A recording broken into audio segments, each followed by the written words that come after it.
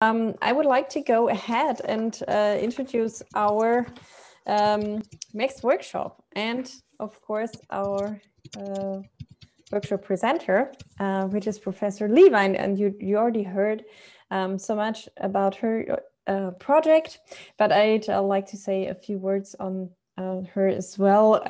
She's at the Central Washington University, and we already heard she's a professor of history. And she, as we have also seen, focused on Chinese political party formation. And I would still like to emphasize that the Chinese biographical database that she has compiled, that was really one of the first projects that actually try to compile and make accessible these such large data sets, and especially also drawing on interviews, which I think is quite unique. And right now she will talk to us about hierarchical clustering and heat maps. And so there again, you are one of the very few people who actually do that in historical research, in historical network research. And I'm very much looking forward to your introduction for us on this topic. So I will be presenting a different tool than has been presented. So this is hierarchical clustering and heat maps. And basically, I will be talking about, first of all, give a summary introduction to quantitative approaches. And I want you to actually consider the idea that there's an array of tools. We just heard brilliant presentations from all the presenters so far, and also the other 2 days on quantitative approaches, network approaches. And I want to suggest to you hierarchical clustering. I'll talk about it in a moment. I will introduce everything very carefully. I'm not going to use per se the Soviet returned leaders, and in the must-read folder, I do have the data. I'm using the Lua data. And I'm going to give an introduction about what is hierarchical clustering, and then Southern Women data set, which is the first one. I'm going to teach you how to do the computations, linkages. How do we decide? One of the questions got to this: where do you make these decisions? Is it valid? And we're going to look at that. And then we're going to look at cluster analyses and rows and columns. Sort of in the watermark here, you can see a cluster analysis. And then we're going to look at the case study, the Chinese students in Europe data set. And we're going to look at heat maps as well. And what I'm going to do is I'm dividing this into 2 so you have a chance to ask questions.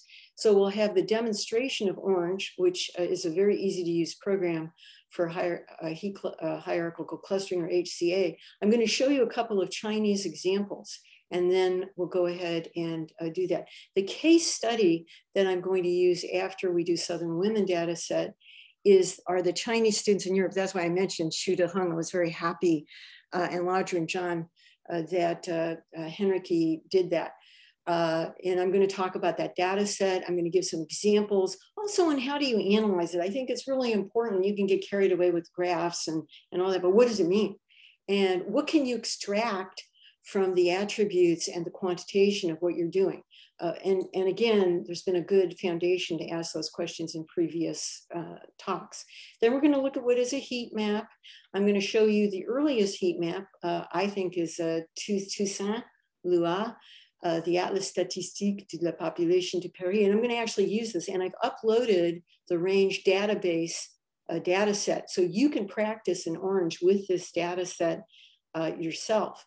And resources, I'm also going to post a step-by-step guide to Orange, and I'm going to look at resources and a summary. And then again, we're going to do a demonstration with a chance for you to ask some questions. So this is just some possible quantitative approaches. I'm not going to go into all of these approaches, but basically univariate statistics, multivariate statistics, cluster analysis is part of multivariate statistics, but you can have factor analysis as well, or principal component analysis, which I put a whole file with several key articles on these areas for you. And you can look at the Cattell one, which was the earliest, multidimensional scaling and so on. Then you can do graphs, frequency distributions and so on. We're going to look at a type of graph called dendrograms, tree or circular graphs, and it'll become very obvious to you. And there's not a lot of technical terms in what I'm talking about. So I think it'll be accessible. And we're going to look at the heat maps. But before we begin that, and then there's geospatial analysis, you see a lot. We see network analysis, which is the primary ones you've been seeing, and content analysis, which we had a fabulous demonstration, really relevant. So here we want to say research study decisions. And you saw some of those in action today with my fellow panelists. What is the relevant historical context? From which populations are data drawn from? Which data will be collected? How are the data defined and encoded? So for example, in Alex's presentation and in my presentation, we don't particularly do the time data right now, but at some point I will add time series. What is the range and limit? So that's a limitation of my work in the CBD, for example. But the range is the entire 20th century, up until probably the 1970s. What will be quantified? We'll answer in this paper. Which normalization can you use for disparate variable scales? And that's popped up in the previous week where someone had positive and negative data results in their tables. How do you deal with that? Which analytical methods will be used? How will the results best be shown? But let me just say, having done some independent studies with students and creating a digital history course, which I'm in the process, 99.9% of the time, it's my opinion, of time and effort are in collecting and organizing for the analysis. One of the cool things is that these programs do the work for you. You don't have to know the algorithms necessarily, unless you are from a computer science background. But historians can avail themselves of these opportunities and focus on the data and the analyses, and it's really fun. So the definition of hierarchical cluster analysis, or HCA, is a multivariate statistical method used for calculating similarities and dissimilarities for discovering subgroups or clusters with multiple variable data with visualization via graphs such as a dendrogram. So you use the trunk is there, and then you have all the branches, and how do they cluster together? So for example, I'm not going to be showing this, but in my Soviet returned leader, you always find Zhou Enlai is so unique that he actually is in his own cluster. And another cluster is Sai Chang and Li Fuchuan, husband and wife, prominent CCP members. They always actually almost form a dyad if you put them in a dendrogram, and no matter what data set. The algorithm for hierarchical clustering analysis is accomplished via agglomerative or top-bottom up or top-down approaches by calculating distances. I'm going to go into each of these parts very carefully. I happen to use Euclidean, and I tell you why. And then using linkage criteria, which I will also go into to determine cluster membership. So those are the two settings that you want to be able to have. In this slide, I just want to show you that this is not really something new. You actually have the tree of Jesse here, which covers the lives of various saints and classical leaders. I think Alex will like this. And basically it's a dendrogram. It's a tree diagram of how these saints go together. The second is a polar or circular dendrogram. And in Manuel Lima's fabulous work on the Book of Trees, you see there's quite a few different types of a tree diagram. So this is a circular one, but it's still a dendrogram. It's still a tree diagram. And then you see a literal tree in the last two. One is the genealogy. And this was a great boon to tree diagrams of the Lee family of Virginia and Maryland, made in 1886. And then the earliest, I think, a dendrogram, Ramon from 1295, the tree of science. And you can see he has the branches of science, literally as branches, the roots of science. And it's really an interesting diagram. For modern purposes, the most important study that has been studied and restudied. In the folder, I give you an article by Linton Freeman, who talks about 21 different meta-studies of the Southern women. And here you have the original data. Basically, this was a book called Deep South from 1941 by Davis Gardner Gardner. And they were looking at racism and social relations in the South. And one of the things they did was they interviewed 18 women who attended 14 events and wanted to look in the nature of that. Now, to protect the privacy of the city, which they thought could be identified, they actually never identify what each event is. They just label them. And so this is the only sentence that can actually help you. But joint activities like a day's work behind the counter of a store, the meeting of a women's club, a church party, a supper party, a meeting of the Parent-Teacher Association, and here you see Southern women at a social event. And so you see some of these women have higher participation and some of them have lower participation. And basically, if you wanted to take the data and you put it in this 0 for non-participation for that event, 1 for participation, you then compute what's called the Euclidean distances.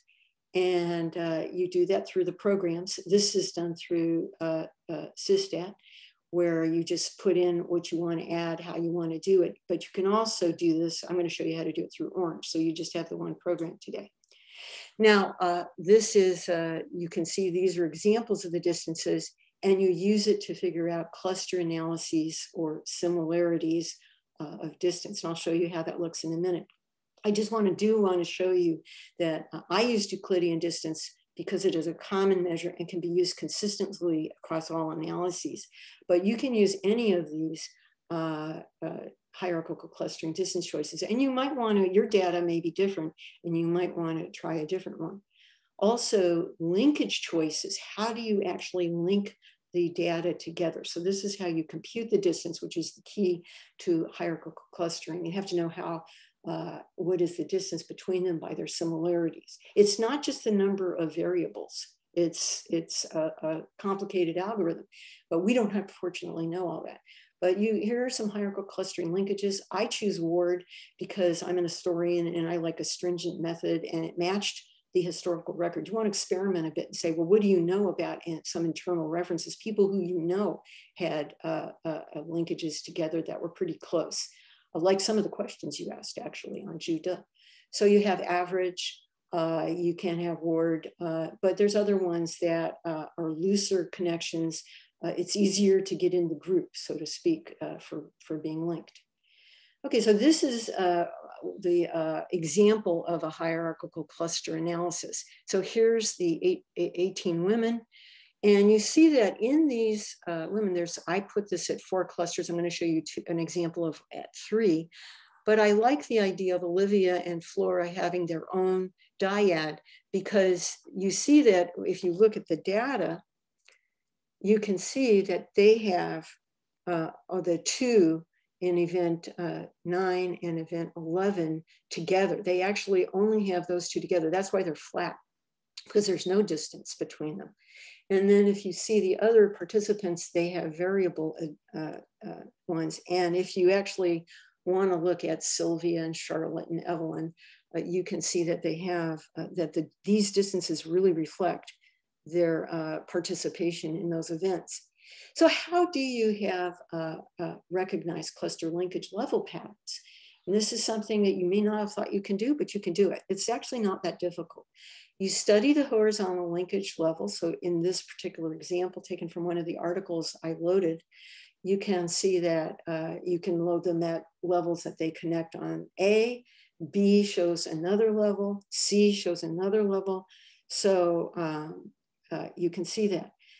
The correct number of clusters, which I showed you an example with 4 clusters. So that's what this is. Each of these is a cluster. You can see, for example, Sylvia and Myrna collect here, but Sylvia and Nora and Helen collect there. And you can see how these people connect. And then you can see the broader areas of cluster 1 connects with cluster 2s through 4 here. So that's what a cluster is. And so you can actually see what makes more sense. So internal statistical measurements of variance within clusters. This was done through SysStat. Again, you can, it's 6 different measurements, and you can see that it validates, you know, between, by and large, out of these ones, between 3 and 4. I told you my views on 4, but you could just as easily do 3. And you want to make sure you have some reference cases so you know who had relationships with who and who was close with who, so that you can see if it makes sense. Also, cut points based on linkage joining behavior, which I just showed you. You also have external known historical record grounded in truth, which again, as historians, we sort of know who did link with who and is it making sense. But remember, it's only valid for that data set. And this is another example of that database, that data set of Southern women.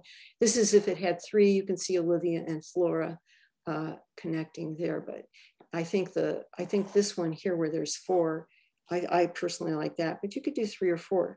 And also, as I said, there's an article that actually analyzes 21 different analyses of that Southern women data set to get to what are the best algorithms and some of the procedural issues. This is a cluster analysis of columns. So these are cluster analysis of rows. And that's the people who connect with people. This is the cluster analysis of events. So I'll show you when we do the orange demonstration that you can actually also do the attributes and see which attributes cluster with which attributes. And so there's essentially 2, and you see particularly E10 and E12, for example, cluster very close together. And I'm not going to go into the Chinese biographical database. Again, there's a paper there that explains it in greater detail, particularly how the evidence was gathered in archives and so on. This is on the Chinese students in Europe group. This was a workshop I gave at Sun Yat-sen University before COVID hit. And basically it centers on institutions in Lyon, Paris, Charleroi, and Belgium, and Berlin, Germany. So this is students who sought education in Europe during the interwar years in the 20th century. In fact, I had a question on Dung Yan Da, and I wanted to say that, you know, there's a wide array there. I have a lot of students who studied in the United States. There's about 1,000 students who went to Europe, students and political activists who went to Europe during the 1920s in my database, the Chinese biographical database, but there's also many more added.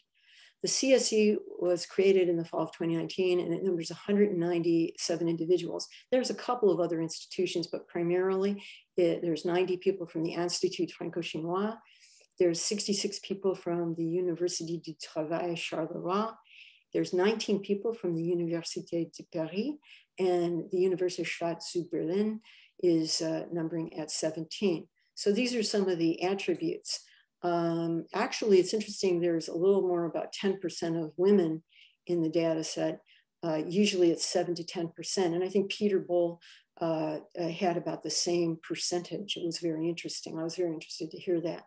One of the characteristics of this data set is other data sets I study often have a preponderance of communist affiliation. This one has European Kuomintang affiliation. There's 71 people out of the 197 individuals who actually you can trace belong to a party. And I want to say, how did I get the affiliation?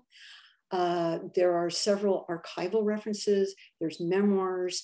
There's bless the French Sûreté.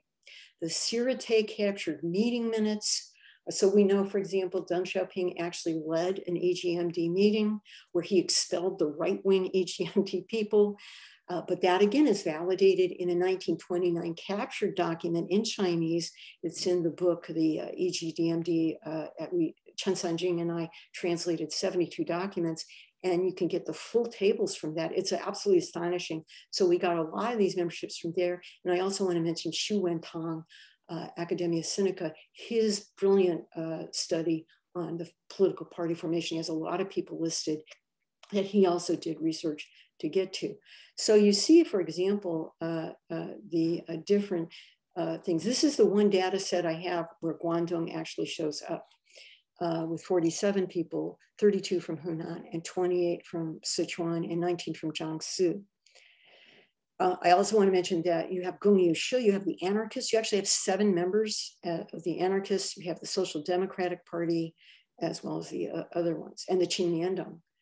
So this is how a data set looks. And this is the original. I sort of put some columns M and N there so you could see. I do have comments in the database that I have. And so it's now in a spreadsheet. And since I did the database in 1998, and it was available till 2006, but I also, from 2018 onward, did research. So I put in a bunch of links there. And I have to say, I have a sources table. There's over almost 6,000 sources used, sometimes between 5 to 10, but I've updated those. And with some students, you'll see the verified column here, we actually verified the dates and spelling. For example, Lan Junzhen was in my original database a couple of times because she had different names. We were finally able to discover her name as Lan Junzhen. So it's really interesting how you can do that. So I put a few representative, Democratic League, Kuomintang, EGM, European Kuomintang, European Communists. Huangpu Military Academy is a pretty important one. And then for Alex, I actually have over 260 young Catholic people marked. This wasn't people who necessarily believed in Catholic, but Father Levy sent gave aid in Belgium and in France he was anti-communist and he wanted to present aid to the worker students. Many of them actually took the aid from the YCA, the Young Catholic Association. And so fortunately, the French have every one of these, and I have the whole data set if you need it with their names in French. So, and in Chinese, so that could be useful. Now I want to show you so we've gone through, sort of what are the basic attributes of the CSC data set. This is what it looks like in a sample spreadsheet, giving you both the columns and the rows. And then this is the data set that works out. And obviously, you'd have to parse this out into really good graphics. If you were publishing this, you'd want to post a SVG or a PNG or a JPEG so people could really look at the names and manipulate the data and they can actually see clearly. But here I want to make a different point. I want to give some examples of historical discussion of these several clusters. And so I've divided it into left block and right block. And I want to mention that a point I was trying to make in that too abbreviated PowerPoint discussion previously is, we can use these to tell the stories, okay? That's what's exciting about this, isn't the quantitation. It's like, what does it mean? So on the right block, clusters focus, clusters 1 through 2, and that's to the right here, clusters the blue and the orange and 4 through 6 actually have a lot of affinities. 84 people are from the Institut Franco-Chinois de Lyon. So this is sort of the Sino-French Institute people. They actually have 30 Guangdong individuals and 16 Hunan individuals. This is a hotbed for the European Kuomintang. And a lot of these people, and this is very interesting to the Sino-Japanese War and so on, what's very interesting is a lot of these people were left-wing EGMD. You had some right-wing, but they primarily were in the Belgian cohort of the EGMD. And these left-wing people had several close followers of Wang Jingwei, particularly Chen Chuanpu and Chu Minyi, who actually is affiliated with the Institute, is part of that gang, but not in this particular analysis. And you have 16 ECCO members or communists. What's so interesting about these people, and I did the archival research at Lyon, is you have so much documented by the dossiers. So you have expulsions. And in 1927, So Lu, who was part of the Western Hills faction and ran the Chinese side of the Sino-French Institute of the Institut Franco-Chinois à Lyon, he actually demanded that anybody the Sûreté was finding to be a communist be expelled from the Institute. And there's several expulsion cases that take place. And the dossiers are so exciting to read. You get the inner workings of these groups and the dynamics of what people were thinking. You also have a tremendous amount of publication with a periodical called Guomin, and each faction took the Guomin and published what they thought about it. And you can actually trace the factional affiliation by the address on the masthead, which I did. There also were fistfights, and a gentleman called Peng Xiang, who was married to one of the famous Fan cousins and rates high in centralities. Peng Xiang actually fought with Chen Shunung, and this was documented in the both in the dossiers and in the newspapers at the time. Was seen as a big black eye for the Institute. You also have romances and marriages, and this is one of the famous ones, Yang Qin and Zhang Roming. Both of them were belonging to the Communist Party. Zhang Roming quit in 1924. She was the free romance for Zhou Enlai. She was a feminist in the May 4th movement. She went to jail for 6 months. She was not a worker student. She always wanted to be a student. She wrote elegant French. She won the award in 1930 for her thesis on André Gide. And they actually published her thesis. She gave it to André Gide. And if you go to those dossiers, you will see that letter written from André Gide to Zhang Roming in 1930 saying, thanks to you, I have recovered myself. Of course, it's in French. And Yang Qin also, went back to China after they married in 1930, which they were not allowed to marry while students. And Yang Qin became a famous anthropologist and sociologist who had studied with Marcel Carnet and Marcel Mauss in Paris at the Ethnology Institute. And he helped pioneer ethnology in China. And he was a communist member until 1927. When the expulsions were taking place, he was such a brilliant student. His teachers encouraged him to quit the party, and he did. So these are two important people. And of course, I have 2 interviews with Yang Qin. So in 1985 and 1990, actually several sessions. And so it's really an interesting figure, which unfortunately I don't have more time to talk about. You have Zhu Xi at the bottom, who was archive number 222. He had actually studied also at Montpellier, one of the first 2 Chinese to study in Montpellier. And his thesis in 1931, he talked about the work study movement, but he became a scientist and researcher and head of the Physiology Research Institute at the Beiping Yanzhou Yuan that was formed by Li Shizhen. So there's really some interesting people.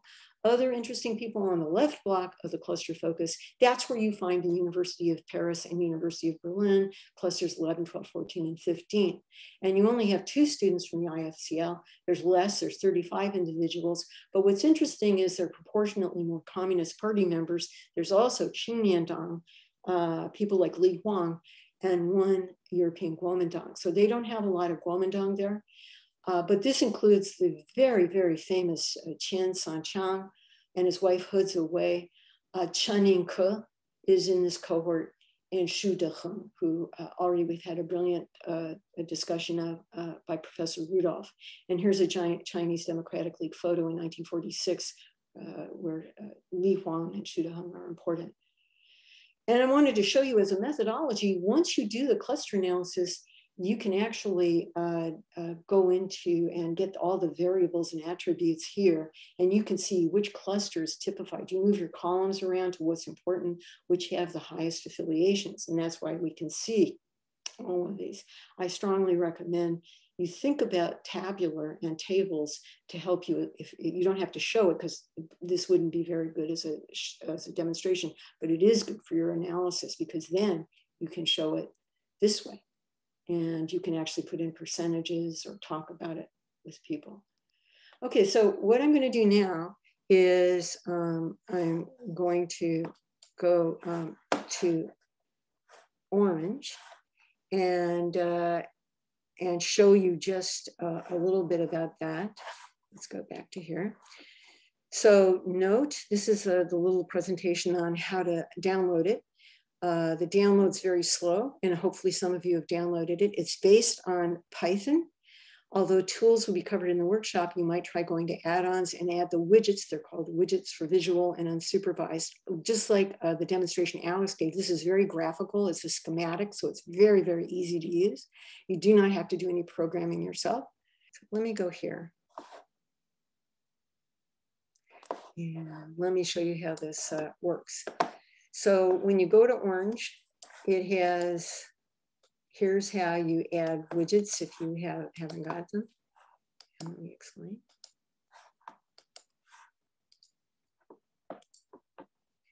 Okay, so I actually went to the Orange workshop, or not workshop, place where they work at the University of Ljubljana, because we were in Slovenia. And this is also the home of Project, another very important database. Let's go.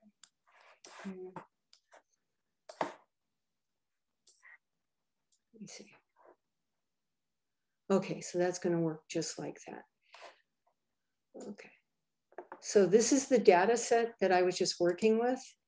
And so I'm going to replicate what's on here. So you have, you put down file, and that's the first step. You look in the file. So here you go, and you always check here, down here, that there's 188 instances, 175 attributes, with 2 meta attributes, which I'm going to show you what that means. And then you put in your data table. So you can see where I'm ending up on the bottom there. Now this is the output.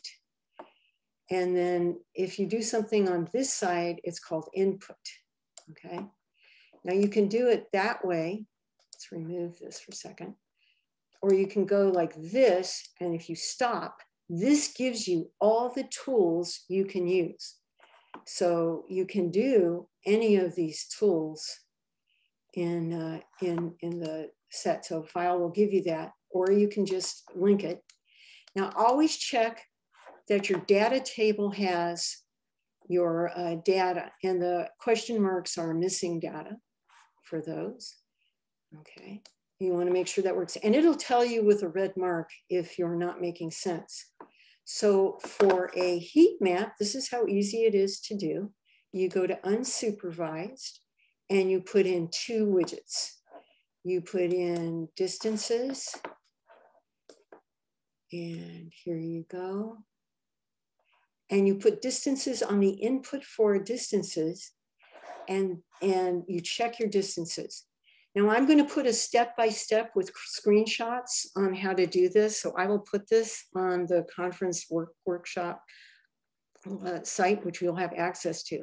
Here's your choices. You can do rows, which in this case are the people, or you can do columns. You can actually do attributes. You use your distance, that's what I'm talking about, the distance metric. And that's why I made the big deal about Euclidean. I use Euclidean, but you have all these other distance metrics you can use. Generally, I like to do normalized because that makes things consistent across data sets. And then you put hierarchical clustering. And here you go. Actually, let's put it up here because and there you have the CSE database and the various clusters. You see here what I mentioned, Saichang, Li Fuchuan. Now this is already there. One of the other clusters that really is great is Li Lisan, Jiao Shuyan, Wang Rufei, and Xi Jinping. These 3 individuals, Li, Zhao, and Wang, were very, very close in point of fact. So I know I sort of have it. And, but that's where you as an historian come in. So here's where you make sure you do the linkage. And so the first one is I do ward, but you could do a different linkage. You could do weighted, you could do complete, average, single. In other words, allow more people to link together. And in this one, what if you want Chinese names? You can set it up here. And there you have Chinese names represented. So, and then you can at the zoom it. So if you wanted to see things on the screen a little bit more clearly, you could do so. Let's go here. So you can actually read it. You can zoom. You can regulate the printing or the height ratio. I just let it go automatic. At the bottom of the screen, one of the features which Orange has that's terrific is it goes through all kinds of help to you, and you can link to other help, like what is hierarchical clustering, what is a dendrogram, and it tells you what these linkages are, and it gives you examples of workflow. So anytime you need help on anything, and you can actually get the help on the widgets is that help down there. You can save as, so it gives you, that's why I was saying PNG, the scalable vector graphics are really good because you can then see it, and that's seen through HTML actually. And you can give yourself reports on this, which will report things that you are doing. So I wanted to show you this one because I wanted to show you the Chinese names could be done in Chinese. Okay, so now I would like to open another one and show you the ECCO. Also, I was able to do the Chinese names. Actually, no, that was ECCO. Open, recent. So on this one that we had just done was, yeah.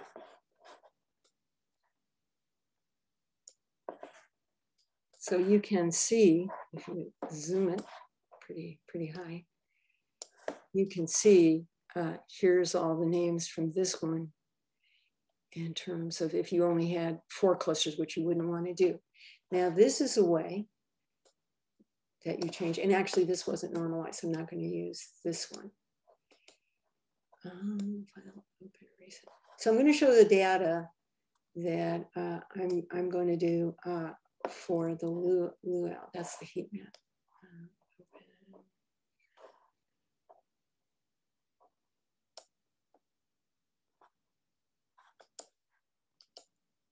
Okay. Actually, let's see.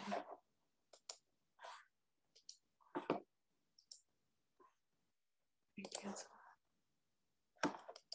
So again, you can always change or whatever, look at your data set. This blue folder allows you to look at your data sets. And I have here already prepared to go the ranged data set and reload it. So that red light disappears. Make sure it's ranged. And I'm going to go through what ranged data is in the second half. But you can see the data table is over here. You want to check your distances. Always check normalized, because otherwise on the scale you can get 1,000, 4,000, 100, whatever, Euclidean. I'm just going to do the rows. And this is the 20 parts of Paris, the 20 arrondissements studied in 1873 by Toussaint Lua. And this is how they go together. And this is by the names, which is using word linkage. Again, you can zoom it, whatever. And you see a more regular scale up there when you press normalized. Okay, so I want to stop and ask if there's any questions now on the hierarchical clustering. So it's a question, how do you cope with multiple affiliations and or change of affiliation over time? Oh, okay. So for example, you would have, let's go to a different one. Well, let me just give an example from the, you're still seeing everything. So let me give an example from my presentation. Let's go out of these follows and go to the PowerPoint. So for example, in the, let's see. Well, John Roming and Yang Kun, who both quit the party, they are actually marked as ECCO because they were there for some time. So this is one limitation is it would be nice to have, like Victor Schur does in his wonderful work on the CCP central committees. He actually has time series, which they started and they ended. So one of the reasons I'm not putting my data set up there is that's really something that has to be done. And, so Yang Kun, 1922 to 1927, John Roming, 1922 to 1924. You need to put those things in and they're not in. But if they have an affiliation with it, it still should show up. So even if they quit, Ren Zhuoxuan is the most important ECCO member who was the third secretary. He quit the party in 27 and became very famous as a theorist on Sanmenjui for the Kuomintang. and played a role. So you just, if they have an affiliation, they put it in it. And because there's 175 or 202 attributes, it all comes out in actual real relationships. So one of the things here that one could see is, for example, Niram Jun tends to be by himself, and the communists tend to cluster here, whether they were from Charleroi or not, although they had a bulk of the people. So like Niram Jun is actually cluster 10 here. But you see at the end, you have He Changgong and other people. So very, very interesting the way people cluster together. Other questions? Also say whether that's kind of pre-configured, like what you're just showing is pre-configured. And so how much is it intuitively, and how much do you have to kind of maybe get to know the system before they actually... This is like the easiest program on earth to use. You don't have to configure a thing. You just go to these various, let me go over. Here's all the things you do. You push file, data table, you connect them. If you're going to do hierarchical clustering, you do distances, you do hierarchical clustering. But let me show you something. On the data, say I remove that, okay? If I do a line, one of the things that I pre-configured it to save time, but you can, for example, get feature statistics. And this allows you, and I pre-configured it, I'll show it in a while, but it's really interesting. You get all the means, medians, missing, and this can be done in color. And it's really neat. There's very little you need to actually do to do these analyses. So I will do a fresh one for the heat map, and you'll see, and I'm going to show you what goes behind it when I do the heat map demonstration. Would it be possible to share a small data set for these who would like to exercise? So maybe Yes. you could say which data set you'll use when you just show it again now. Yes, so the one that I'm going to use, and I did use it for this one. If you look here in the workshop materials, okay, there's the download. This is the Lua database that I'm actually going to use. That's the resource used. And actually, this is the whole study by Lua. And I want to use this because it's a lot of you might be even teachers who want to think about preparing something for a class. So I'm going to be using that resource. And this is the, yeah. And then I also have a whole series of readings, including a folder that explain about every one of these. I have a report on the CBD. And in the shared documents, I also have a more detailed discussion of the post-World War I data set in that and analyses. It's explained much better than you can do in 10 minutes in the actual paper. And biography as historical analysis is about the CBD. And I give an example of the pruning table graph.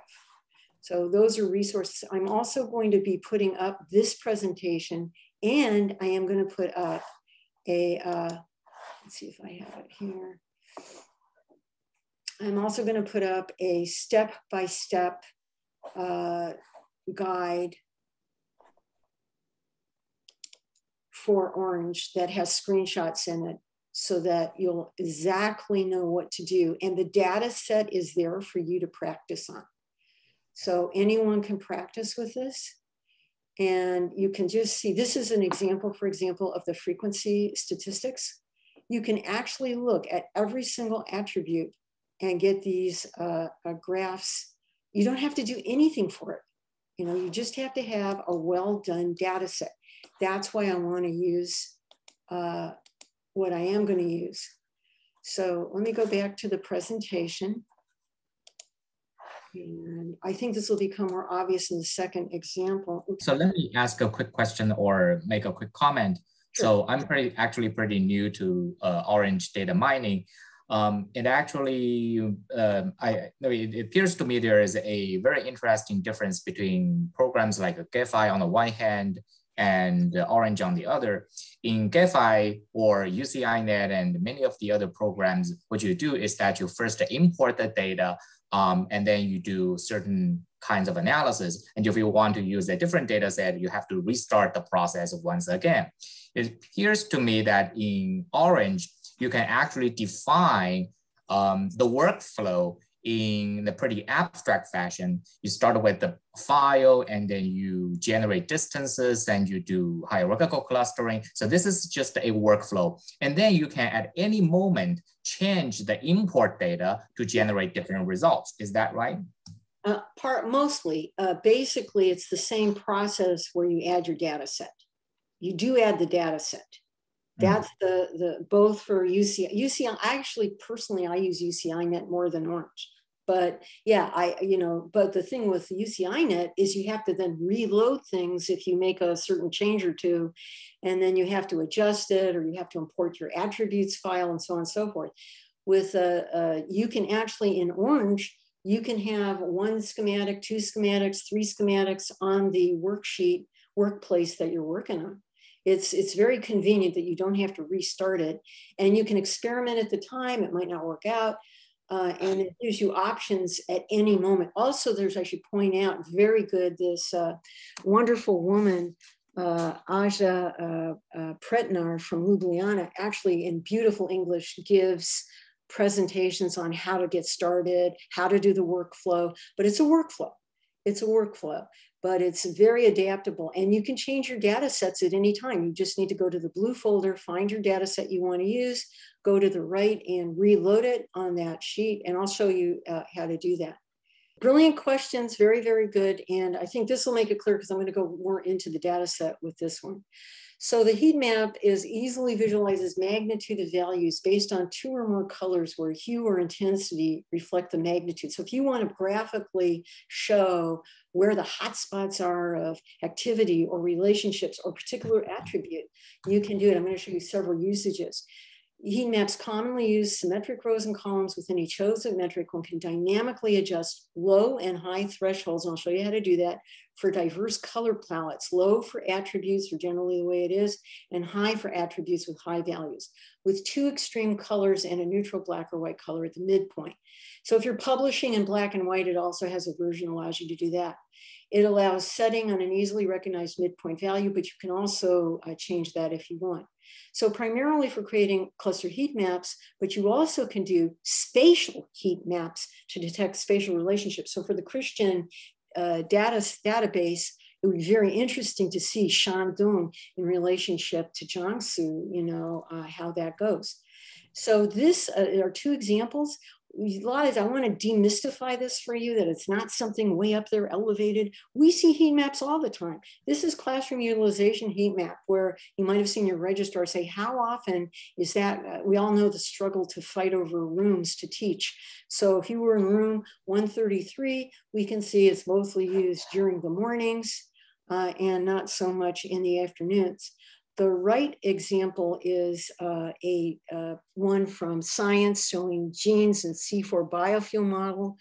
And it just shows how these tissues and stress correlate together for various tissue samples. And so the ones at the top here show greater values because it goes from red, green for low, red, and this one for high. Now, originally there was a lot of black and white, and this is an example from 1910, published in 1914, on the 10 tests of efficiency for education. And this was a national study by Professor Brinton. I just want to point out here, given that I might be the only person from the state, maybe I do have a colleague who might be here from Washington, that, so you see the first tier up here, the first 12 states that have high children in school plans, school days, daily cost, high schools, students that go there, attendance, school year. And so white in this case means it's a greater value, and the blacks mean it's not great value. So it's sort of reversed to normal. And you'll notice, Massachusetts, New York, California, Connecticut. I just want to point out that Washington State is #1 up there. And then on the right is a very important graph because these are tables, and I'll show you the Lua table and the history of it. But this table on the right is the first use of cluster analysis with the heat map.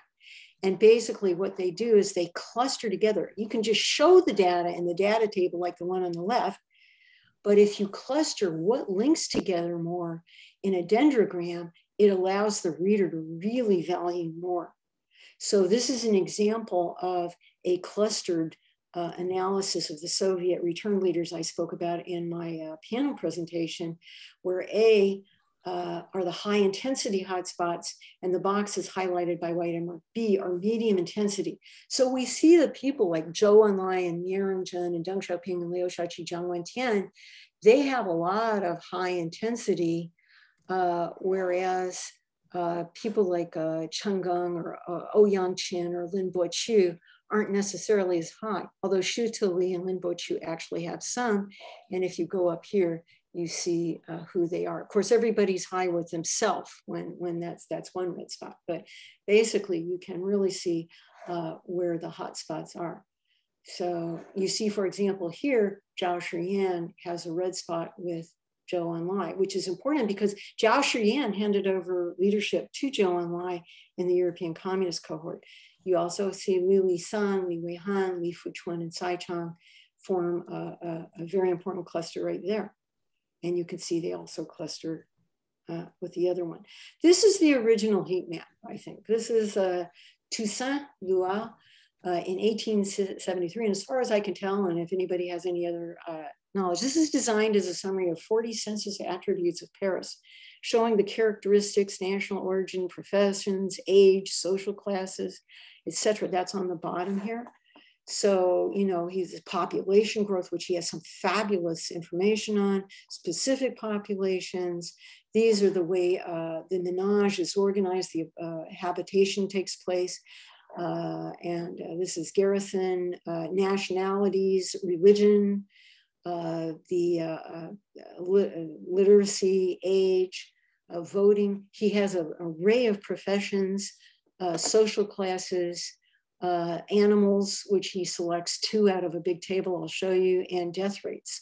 So white is low, through yellow to blue is high. And basically, the values for this graph were obtained by entering in the original data from Lua, and then that data was ranged and it was put here by his own tables. And I'll show you how he ranks it so one knows what's the range for 1, what's the range for 2. So 1 means the Louvre did not have a large amount of population growth, for example.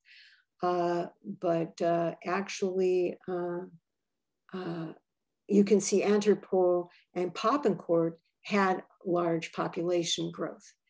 So this is really important. This is just a straight out heat map. And this is the original source, how the data, I obtained the data. This is, and I put the whole Atlas Statistique online because I think it's a good teaching tool to show students how do you gather the data, one of the research questions I asked. This is the one for animals. And one of the most interesting things is he only selects horses and dogs. And this is card number 39 on dogs. Lua only selected horses and dogs to put in the heat map, but he has many more in the animals. As you can see, he has cows, bees, dogs, cats. Don't forget the cats. Actually, I don't know that he has cats. I don't see them. But he has chickens. And it's very interesting. Each variable was characterized for high, mid, and low. And this is how he characterized it. So the maximum was high. So this is 5, this would be 4, this would be 3, this would be 2, and this would be 1.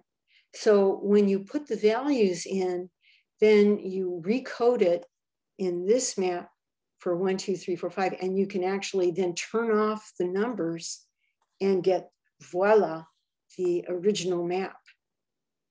And you can see the original map matches this map, reproduced map based on the values. You can actually see it replicates it. So that's how the data looks. This is the increase in population. And he was trying to show, he used 1866 to 1872 for his analysis published in 1873. And he goes into, one of the things that's important about this is you'll notice there's negative numbers in that. And he goes into that. How do you handle something like that? This is also an example of his spatial mapping. He does this for all the inhabitants per building. Again, the highest inhabitation is Saint Laurent, which Temple and Popincourt. So this is an example of the actual data set, and you have that data set, but it's a range data set that I put up there, so you can actually use it in the analysis. This is what I mean by ranging, and it's called data normalization. And this helps you use your data set and you're comparing apples to apples. For example, if you have a population increase minus almost 8,000, and in attribute 2, you have specific population is 388 people. How do you compare that? Well, if you normalize it, you're comparing apples to apples. And normalization is 0 to 1. And in this slide, I'll be putting this up so you can download all the slides.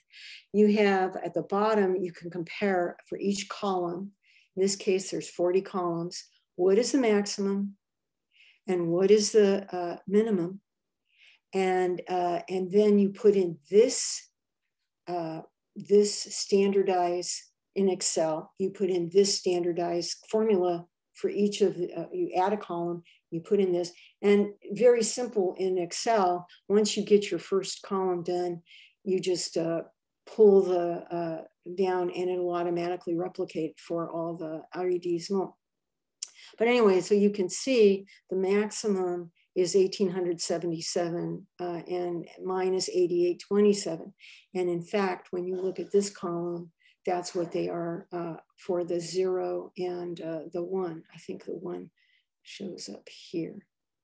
Let's see. Yeah, here's the 1, for example. And on the actual, and here's the 0. So you can see how that actually shows up, and then you can use it in ranging. So the normalized data are then used to create new heat maps. This is how this heat map, there's 2 types of heat maps that you can do. This is the heat map with, and they're clustered heat maps. This just gives you greater analytical usage with your data. So we see here that very low correlation and very high correlation with the red. And so we see horticulture is very highly correlated for all of these first few ones. We see children are highly correlated. Literacy is highly correlated. We see here that you do not have a lot of domestics affiliated with these first 2. So, and the other thing that you can do, because it's Paris, is you can compare left bank and right bank. And sometimes these are correlated or actually have close proximity together. So that can be very interesting. So Elysée and others that correlate that are on the left bank. It's very, very interesting. This is from symmetric mesas. This actually does the attributes and the wards or arrondissements. This actually, you can compare it by the arrondissements to each other, or by what kind of attributes correlate with what kind of attributes. Again, you just need to get symmetric matrices.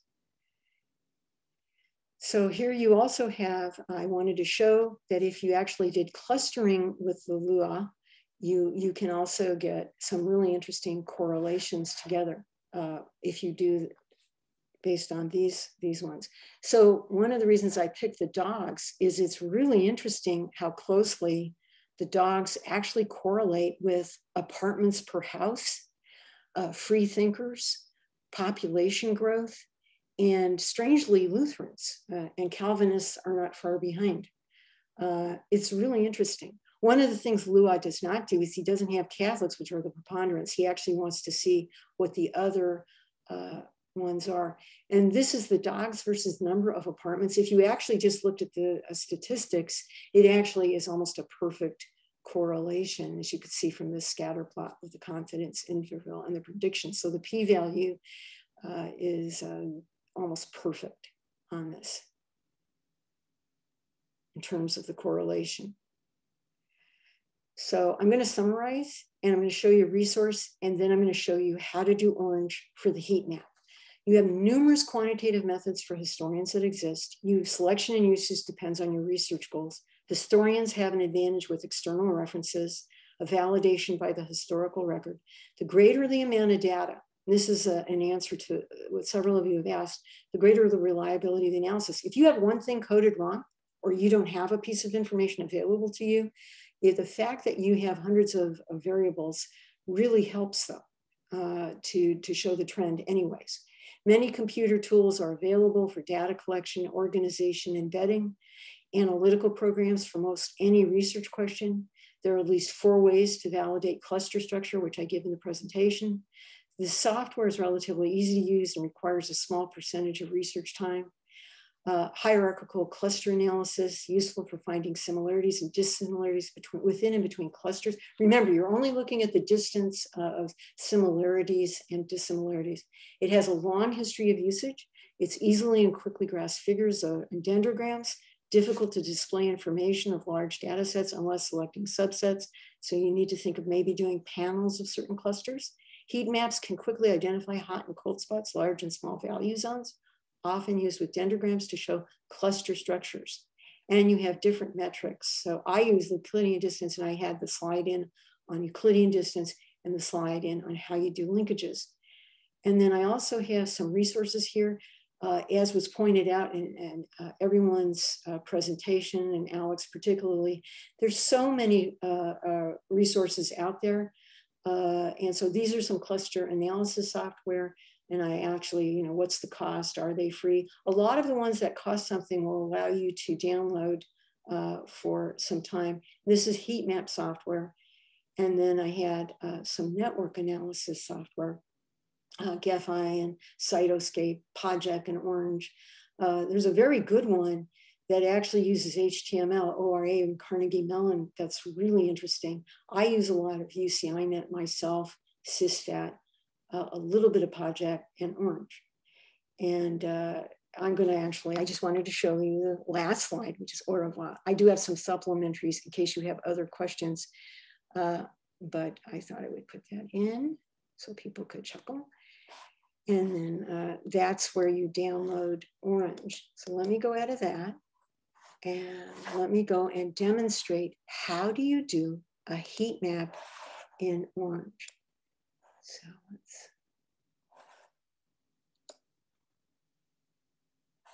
okay. So this is how the schematic will end up. Let me just make sure, yeah, arranged only. Okay, so file, this is how you use it. You go into the file, that's not the file that I'm going to use. So I go into here, I want to use, this is the one I'm going to use because I've ranged it. Okay, and I check that it's all numeric. And when you go in here, you can have numeric or you can have categorical. Now here I actually have it configured for a cluster. And I'm going to show you something with that. Actually, I can just tell you, if you use a cluster analysis, you can save the database. So you can do that. I'll probably do that later just to show you because it's super useful. Okay, and so we can see that that's it. You put in, there's 4 steps here, or 3 steps for this one. You just put the data table in. You link your output here to your input on the data table. Always check your data table. So show variable labels, color by instance, select full rows, okay? And it gives you some information. You can look through it. So here we see the ranged data. And it looks big because the statistics always give you more than you need. Now the heat map is in Visualize. And here is the logo for it. But there's all these ones you can do. You can do these charts and so on and so forth. So the heat map, you don't do the distance like you do for the hierarchical clustering. And here's the heat map. Oh, I'm just saying, this is like so super. So you can select any of these. Let's get this a little bit wider. Okay. Let's keep the aspect ratio. So you can do this as rainbow. You can do a lighter one. You can do blue, green, yellow. So depending on what you want to do, you have a wide array of palettes. And you can control, actually, let me go back. And you can control, I actually like to use rainbow, but you can control your low value. So you see how this slides at the top here? So you can, if you have a lot of things that are not clustered together, you can use the low value. And you can put your high higher, or you can put it at around a midpoint. So that just shows the relationships between these. And you can do it that way. You can do, the original ones are basically not clustered, right? Or you can use clustering like this. Or you can cluster with optimal ordering, which I like to do. You can sort by, split by rows, column, it's not letting you do something. So one of the things you can do is you can show the legend. Okay, let me undo this. So this is it pristine. You can show the legend at the top, which gives your reader some view. The other thing that it does is it averages each row. So we can see for the Louvre, you know, that actually it's sort of somewhere, if you did an average of what it was, it would be in the mid-range. And that's really interesting of the relationship with the attributes. Here's where you put in, you can, if you had more or one identifications, you could put in Chinese names or so on and so forth. And there's other ones. Or you can keep the aspect ratio or not. I like to keep it. Okay, so that's basically how you would do the heat map. This is the Luau data. It's like make the step to the data table, always check it each time. Let me use this data for hierarchical clustering, and then I will take questions. So again, you have your space here. Now you could, for example, do Levine clustering, but I think you need the data table. Let's see. 5 clusters found. Let's remove that in a moment. So let's go here. Actually, let's get the table first. There's the data table. And you can save any of your results that you get on hierarchical clustering in a data table or an Excel spreadsheet. So here we have, actually, yeah, this is the ECCO one. So we see the data table. Let's do this with this one. Now it goes to unsupervised is where you do the hierarchical clustering. So you put your distances here. Okay, I always push normalized. You can do rows or you can do columns. And here's this. Okay. And then you put in the hierarchy. And you have that. You can also put in the Chinese names. And you can manually manipulate many things. Let's see. I think this is the one where you probably want to start doing that. Here's where you can save the data. So if you save the data, save. Let's do save, and let's just go to the desktop. I want to save it as XLSX, save. Okay. So let's see if it actually saved it.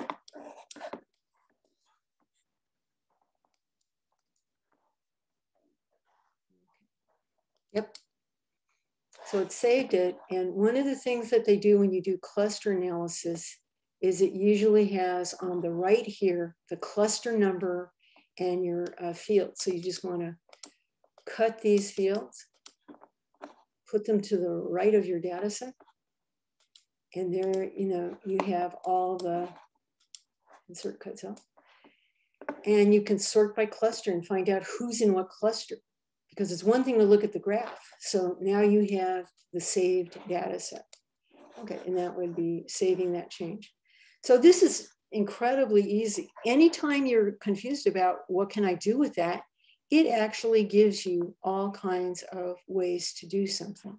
You can do the frequency statistics, you can do all these plots, you can get data info, data table, so on and so forth. So it really is quite easy to use. Why don't I go ahead and take some questions? We actually have already received one question and one comment. One of our conference attendees, thank you so much for your detailed instruction and sharing. So that's the token. So that's an appreciation. Well deserved. So now here's the question. Export function. How could you export the heat map as an image for the research paper or for sharing? Brilliant question. So here's how you do it. Oh, that's the clustering one. Sorry about that. So let's look at the heat map. Do you see down here on the bottom? So if you do save, it allows you to save it as a portable network graphic. Okay, so, do that. You give it a name. Let's say example heat map, HM. Okay, and say I want to save it on the desktop. Save.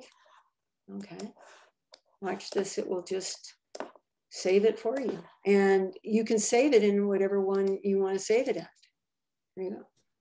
There it is.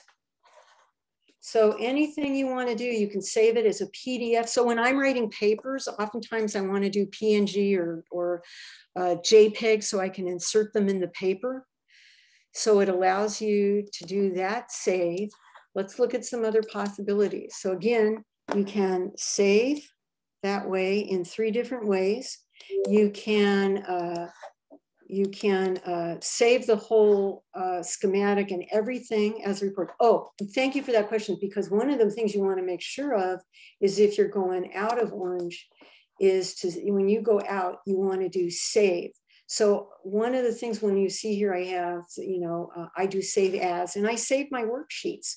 Why reinvent the wheel if you're successful once? This is like that Mang Mu, the blind person doing it. I always save everything, so that, and then I would say replace. And the OWS is the ones, once you do those OWSs, you can get those up, and it brings up there, and then you just go to the heat map and you have your heat map. And you can, remember, you can change the heat map, you can change the colors, you can change all of this, and you can change various events. So it allows you to save, and anytime you have a question, just go to the eye, and it will give you the workflow information. Or if you want to do something like that, it actually gives you all the information on something. Oh, this is just for there. So, yeah. So when you see the, that was the information on that. You can get all the information on the data table, etc. Am I over time? I think we can sort of go over time for just a few minutes to answer some questions. Excellent. I love questions. Yeah. You guys are so smart, and you're reminding me of everything I forgot. So keep going. Yeah. So we have a next question. How did you develop from a person doing interviews to a computer slash database expert? Who interviews? You mean my oral interviews? Yeah. How did you develop from a person doing interviews to a computer database expert? Well, I am, first of all, hasten to correct the misperception that I am an expert. I am not an expert. I don't think I'm there yet. But in addition to that, I have a philosophy in terms of methodology that may be a little different. when I was a student at the University of Chicago, Professor Irier asked me, he said, what kind of history do you do? And he wanted me to say social, political. I did take a quantitative class with John Coatsworth. And he said, what do you do? And I said, if it works, I use it. My idea is we should really be thinking of multilinear, multi-proof history. So what I've been doing in my recent publications is using different formats within one article. So I have in the presentation, the first presentation I gave, I actually have some of the oral history there, as well as network analysis and multivariate and univariate analysis. I think the more we integrate history, the better we are. There's just a wonderful paper by one of my professors at Chicago, Zhou Dong, about macro and micro history. So how did I develop? Just do it. Just assume that you can get help from people. One of my colleagues, John Bowen, actually created a macro that I could use to convert my database, which was done in Microsoft in the last, 1997. How could I actually use it in utilizable spreadsheets? Howie Land at University of California, Berkeley also was tremendous help. You can get help. There's a great network of people. We are all resources for you if you're beginning, but truthfully, just go through step by step, learn to do it, and use multiple methods. One of the things I was very encouraged by the paper on word counts is I'm now a member of the HNRCS Elites Network Power project. And one of the things that I'm going to do is I'm going to use those 308,000 textual characters. And I hope to also do word analysis based on the participants. And I could see us doing 3 clusters.